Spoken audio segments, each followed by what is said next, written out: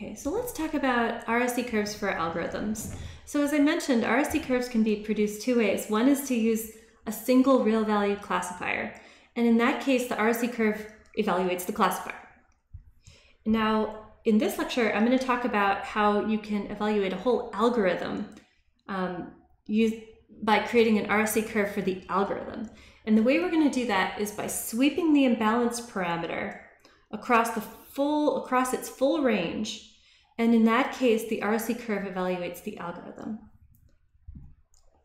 Okay, so let's talk about how we do this. So let's set C, our imbalance parameter, all the way to one extreme. So at this point, it thinks that a positive is worth a tiny, tiny amount compared to a negative, right? So each positive is worth 0.0001 of a negative. And so because of that, the classifier doesn't care about positives and it just votes everything as negative.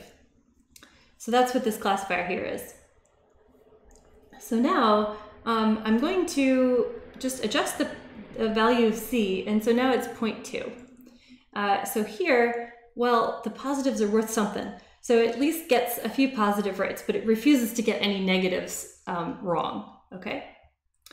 So let's keep adjusting it, and we'll keep getting different decision boundaries, because remember, we're rerunning the algorithm over and over again.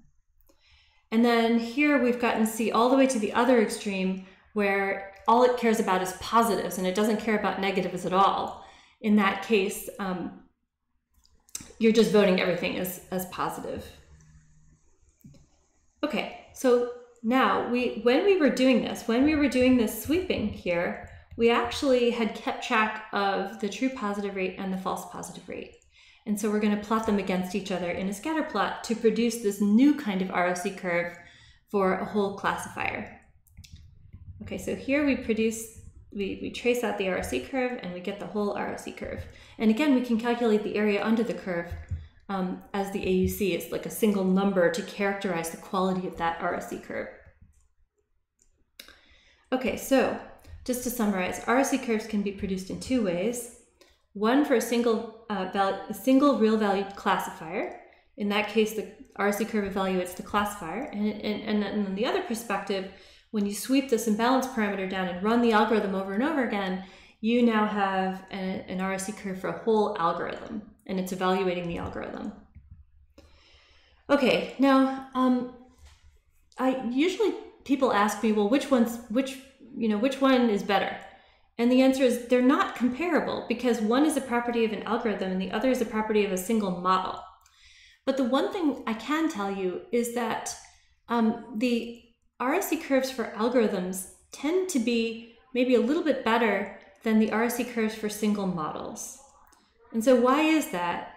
And the answer is that when you're creating the ROC curve for the whole classifier, you're actually optimizing every single point on that curve, right? The way every point on that curve was constructed was by choosing an imbalance parameter and running an optimization method to get to that point on that curve.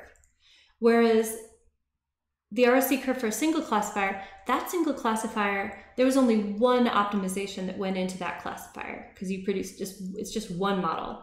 And so the ROC curve for the whole algorithm has an advantage over the model that wasn't specifically optimized for any point on that curve. Okay, thank you.